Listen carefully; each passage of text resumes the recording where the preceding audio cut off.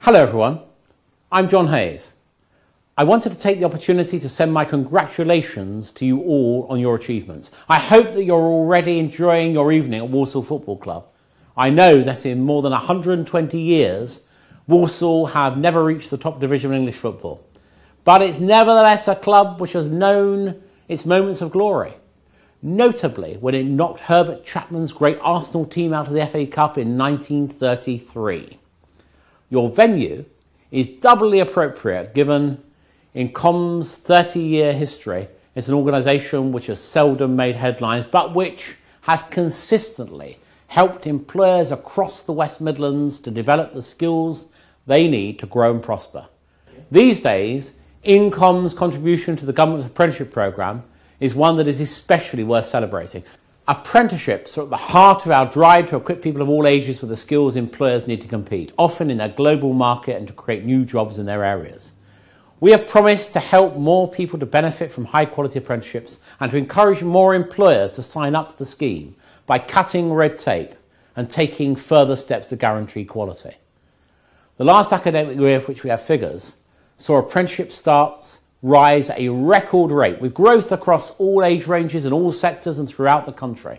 Altogether, there were 457,200 apprenticeship starts in that year, an increase of 63% over the previous year. 3/4 of employers believe that apprenticeships provide higher overall productivity, while 4 out of 5 agree they lead to a more motivated and more satisfied workforce.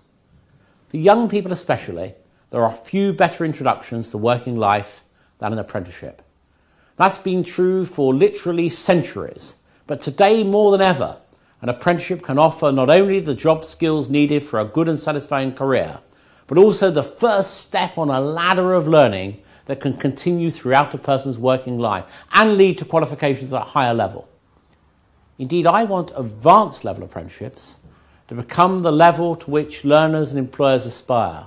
And I want to ensure there are clear routes into higher level skills training, including, but not exclusively, higher apprenticeships.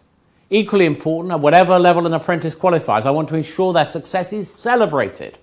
They have achieved something which they and their families can be proud. In fact, they've achieved something which their community should recognise and value too, not least by setting an example to other young people of how far you can go with drive and commitment.